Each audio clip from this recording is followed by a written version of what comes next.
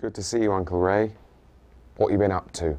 Well, mostly I've been lying in bed taking painkillers. Right. Cool. Jesus, that wasn't a very friendly joke. At least I came. So, Ray, Jez tells me you worked on the force. That's right, Mark. 30 years. Blimey. So, must be nice getting a bit of support from your police mates. The force. You can trust the force, can't you?